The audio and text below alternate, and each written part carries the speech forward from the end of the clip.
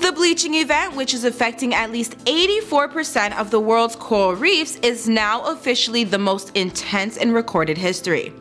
It surpassed the 2014 to 2017 event, which hit roughly 2/3 of reefs, and it's not clear when the current one will end. Given that it's being caused by warming oceans and last year was Earth's hottest on record, this fourth global bleaching event since 1998 could be here for a while.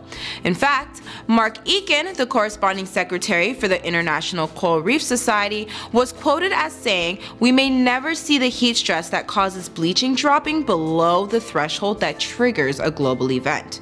And to be clear, coral reefs aren't just pretty, they're essential, sometimes called the rainforests of the sea.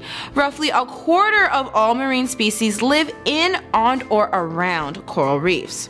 So, do you think anything can be done at this point to reverse climate change or otherwise save the world's coral?